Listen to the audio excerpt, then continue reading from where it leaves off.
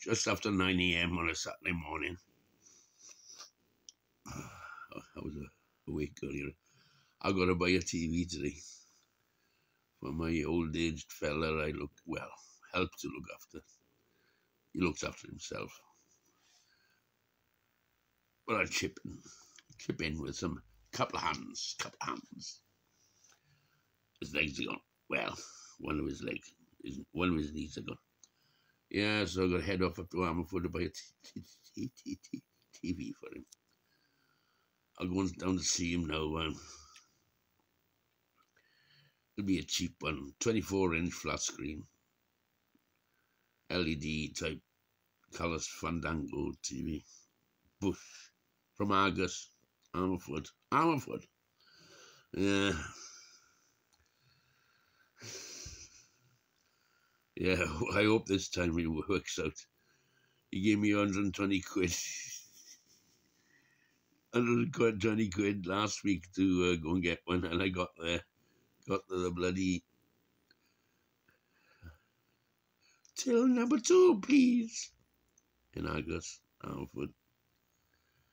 And 5 of the 20s, £100, 5 of the 20s were bent.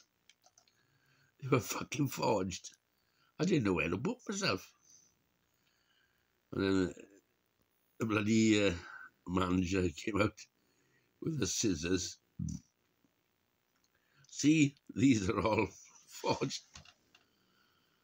Anyway, yeah, I've reported it. I've said the only place he, the only place he gets money from is the franchise post office in the little supermarket on the road. And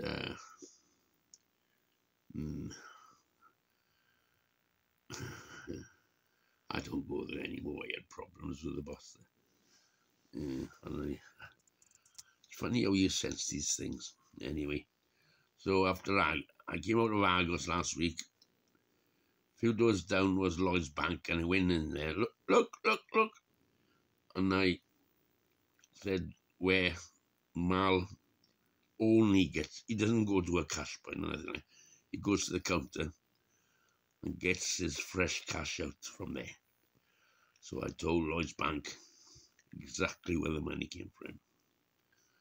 So see what happens there. Good enough. He's a bastard, that fella. He's a bastard. He's a county Kent. Never mind. Got to report these things.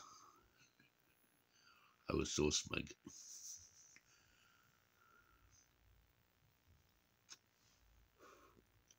I told him,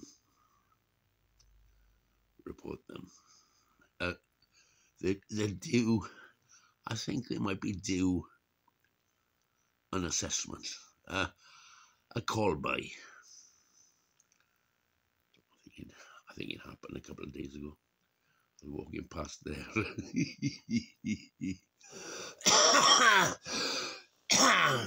Yeah, you've got these silly bloody girls working there, thick as sludge, and I could see that bent money could easily be passed over there. But he's trying to talk to these people. You know, I told him about one girl who was working there a good few years ago. She was nicking in all sorts of ways. Fucking hell. Don't pay by card there. She'd enter the wrong amount. And who checks the receipts when you tap and go?